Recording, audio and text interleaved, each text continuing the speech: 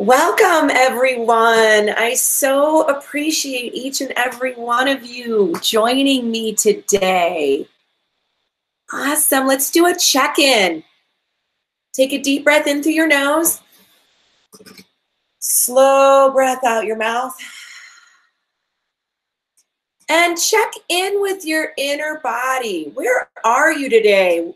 You can either think about the colors that you are. You can either be a green, a yellow, a red, or you can be a number. You could be a 0, 1, which is like a green, 2 or a 3 is a yellow, 4 and a 5 are reds.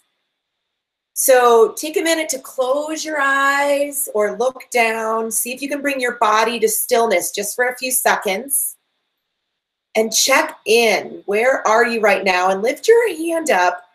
And let us know what number, from fist to 5, what number are you right now?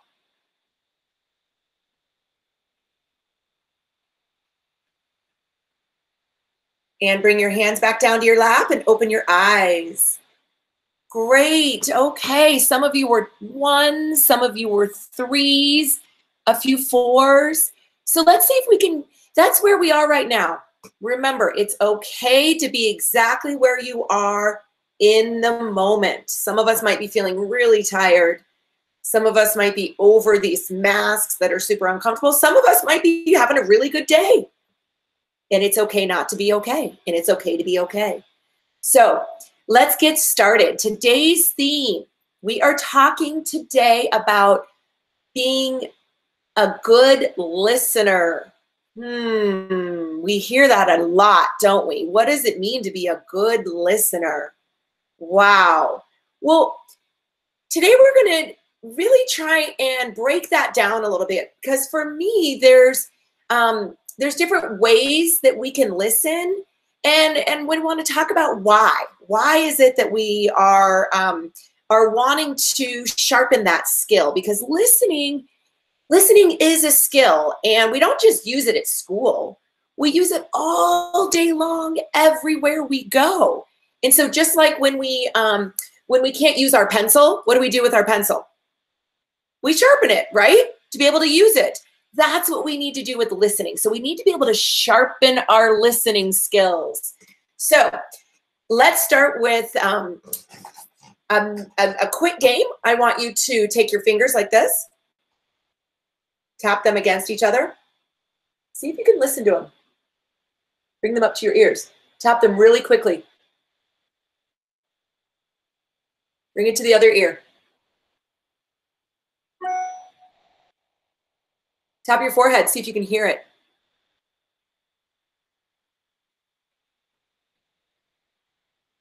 Awesome. Now, take your hands and I want you to listen to my voice now. Before you were listening to your fingers. Now you have to switch gears and listen to my voice. Take your right hand, place it on your right shoulder. I'm going to actually do the opposite so you guys can see me. Take your left hand, place it on your left shoulder. Take your left hand, place it on your right ear. Take your right hand, place it on top of your head. Take both hands, place them on your belly. And tap your belly. See if you can hear it. Stop. Awesome. Okay, so we're going to do a little bit more of practicing, because the only way to get good at something is to practice it, right? The only way to learn something is to give it a try. So we're going to play a little game, and I want you guys to be able to guess the sound. All right, I'm going to share my screen. We've got a little video to present.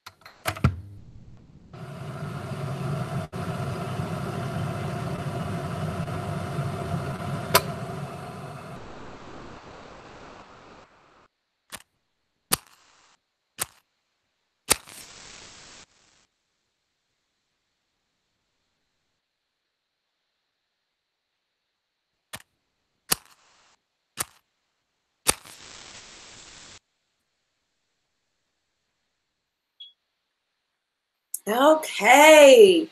I stopped at lucky number 13, but if you guys want to play that video and practice a little bit more, that video is in the slide deck. We sent it to classrooms. We couldn't hear it. Oh no! You couldn't hear the video? Okay, so Miss Smith's class, Miss Smith, definitely look at the slide deck that I sent out. And if the video is embedded in one of the last pages of that slide. So do it another time during your class period. Was there anybody else, any other classes? Maybe the teachers could type in. Did any of you hear it? Nathan, could you hear it? Thumbs up, thumbs down? Kind of. You could hear it, Nathan? Kind of. Kind of, okay. So how many of you, those that you could hear it, okay, some of you could. How many of you were able to guess two of those sounds? Raise your hand. Were you able to guess two of those sounds? Okay, good, good, good. All right, put your hands down. How many of you were able to guess 4 of those sounds? Yeah, I don't know how you got the salt shaker. That was a tough one. Or the fly. Those were really hard. Nice work for those of you that did. So here's what we're doing. We just sharpened our brain by trying to guess these different sounds. Okay, so here's my challenge for you this week. Maybe work with your classroom and you could bring in some sounds and have the students close your eyes, and then you could shake the sound in the back of the room and see if anybody could write down what they think it is. So that's an activity that you guys could do. So what I would love for you to talk about right now is why do we want to do this, right? We're not going to walk around just wondering what sounds are all the time. Why would we be able to use listening? So think about it, and I want you to type in, teachers maybe type into the chat, how could you use listening? Maybe type in, what are some ways that we could be a good listener? Maybe different places or different circumstances. Think about it. When could we be good listeners? I'm going to give you one answer. At school, in the classroom. Yep, Ms. Forsyth, you answered that. Exactly. We could be good listeners at school, right? We could listen to the teacher. What's another one that you could think of? How could we be a good listener? At the library. Whoa, I like that one. That's a great answer. At home, right? You could listen to your parents. At your house, that's right. In nature. Awesome. I heard 2 red-tailed hawks. I saw them first out my window today, and then I could hear them. It was really cool. Oh my gosh. Okay, this is the last one that I just read. Anytime someone else is talking, right? When bees are coming to your family, with your friends. All right, so these are excellent ways that we could be good listeners. So as you guys know, 2nd and 3rd grade, it gets to be really tough sometimes at the playground or at lunchtime or during class, right? So there's different things that we could do to be a good listener, right? To sharpen those listening skills. And sometimes though, we can be good listeners and we're using our wise owl to listen, but sometimes our bulldog takes over and the bulldog just wants to bark all the time. And we get so excited that we want to talk. It's hard to listen all the time. We get so excited we want to talk. So there's sometimes that we want to be a good friend. So I want to play a video from a friend of mine, a really good friend, and a 2nd grader. And they did a video about why you'd want to listen. So I want to play that video now, and I'm really hoping that you can hear this video, because it helps us understand the different ways to listen. And I would want you to think about how you could listen with your shoes, with your feet. That's the riddle. And hopefully after listening to this video, you'll have an answer. How can you listen with your feet? Because I thought you listened with your ears, but let's listen and see.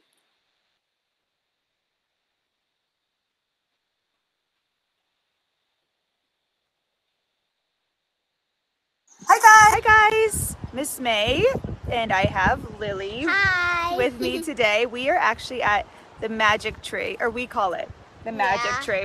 It's a big, gorgeous tree down in Eagle. And so we thought it'd be fun to shoot a quick little video for this week's lesson here. This week's lesson is on how to be a good friend. And so I thought we would talk about how we can use mindful listening in our friendships, and how it is not as simple as just listening with our ears, that we can actually do so much more to help us really be a good friend. So we're going to talk about how we can listen with our eyes first. Want to give a little example? Yeah, so You want to pretend to be my friend and I'll ask you how you are? Okay, so let's say I see Lily maybe outside or on the playground or in school or somewhere. And ready? Yeah. Go. And I say, "Hi Lily, how are you?" Oh, I'm fine. So she says that she's fine, but if I'm listening with my eyes, I could see that she was slumped over. And had a sad face. Sad face. Maybe her eyes were a little watery. Yeah. So even though she says she's fine, you know, if I'm listening, not only with my ears, but with my eyes, maybe I could see that there's something else going on and I could ask her about it. So that's one way. Another thing is that if we listen with our heart, Yeah. and that is, remember what that is? So if you're talking to a friend, it's just what? Showing them what? How you care. How you care and respect, being respectful and not teasing them or anything. Or saying, oh, that's so funny. Yeah, so it's just being respectful to what they're telling you. And then the last is listening with your shoes. What? So listening with your shoes is just a funny way. I was hoping that would get your attention. Of remembering the saying, putting yourself in other people's shoes. Oh, I think I heard that in a movie. I don't know what it's called. Probably. Well, it's a really famous saying of like, oh, put yourself in someone else's shoes. And that's basically just trying to remember a time that maybe you were in the same position or felt the same way as them. And then you can relate. It's also, the fancy word for it is called empathy. There's lots of great videos on empathy out there. So it's listening with your shoes, or actually just practicing empathy. But I hope you guys have a great week. Try this out. I know, you know, it's not like we can be with all of our friends right now, but maybe you could even do this when you're FaceTiming with your friends, or if you see them out riding a bike, or maybe even practice with your siblings. Yeah, like if you have an older sibling, maybe or younger. younger. This is good to do for anyone, right? Yeah, but make sure the youngers understand what you're saying. That's true, huh? If you have a younger sibling. Yeah. Have a great week, guys. Be kind. Bye. Okay, what I'd like you to do now is have your teachers type into the chat the different ways that you could listen. What did Miss May and Miss Lily talk about? Miss May and Lily, they were talking about 3 different ways that you could listen in that video.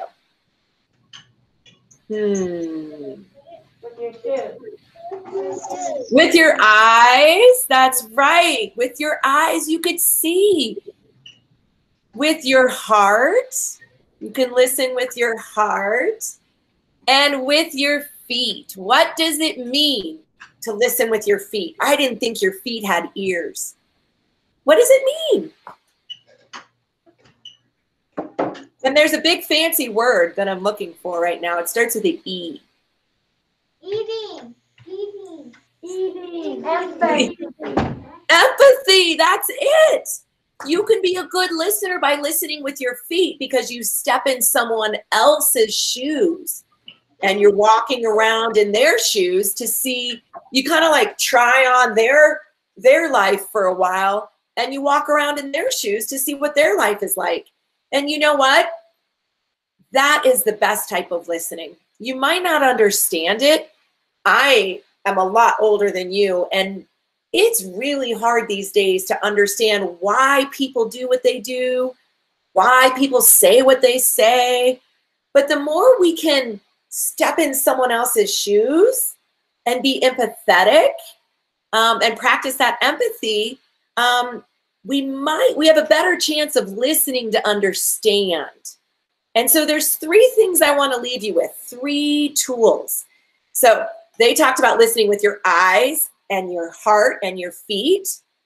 I want you to think of these 3 things to be able to do that. All right, the first, they all start with B. So hopefully you'll remember. 1, your body. Okay, so how do we do that? We sit up straight. So everyone take their body and slouch. Be a lazy body. Be a lazy body. Do you feel like you're a good listener right now? Okay, now put on a mindful body. Sit up straight, your head's up tall. Maybe you can become a better listener this way. So I know when there's remote learners, like when my kids are learning remotely, sometimes they're slumped in their beds. I say, up and at them, get out of your bed and sit up straight, and you can listen better. Okay. Also, being able to listen to your friends. Does this look like I'm a good listener? No, right? So maybe unfolding your arms, facing the speaker, right? That's a good way to listen to the speaker. All right, number 2, your breath. Everyone cup their hands. We did this a few weeks ago, but this allows us to be able to listen. We're going to try maybe 30 seconds of ocean breath. So make sure there's no spaces in between your hands. Everyone show me your hands. Show me your hands. Wiggle them out. Wiggle them, wiggle them, wiggle them. Now freeze, put them together, and make little cups. And we're going to do this, and we're going to breathe. It's called ocean breath. And we're going to listen to our own breath. Okay, ready? Place them over your ears, and then breathe in and out deeply through your nose. Ready?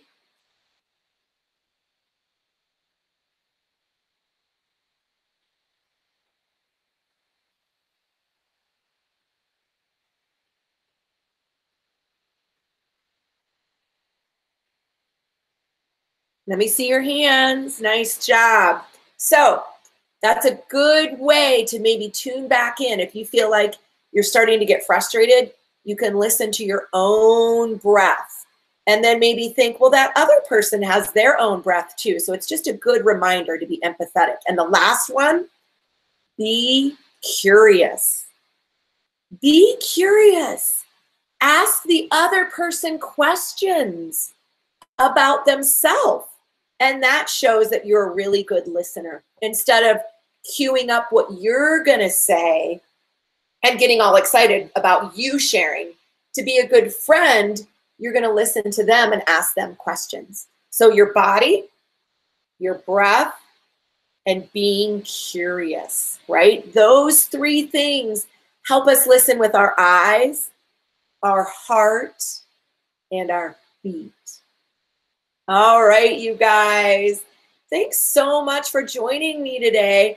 And I'm going to put in the chat, I'm going to put in the video, both of these videos. If you do not have time to, let's see, if you do not have time to check the slide deck, I'm going to put both of these videos into the chat so that you can watch these at a later date. So that's the one about listening with your feet. And then guess the sound. I'm going to put that on there too. I'm going to put it in there so then you can do this afterwards or you can do it another time. Okay? So those are both in the chat. Thank you so much for joining me today, boys and girls. It's always such a pleasure to have you with us. Bye.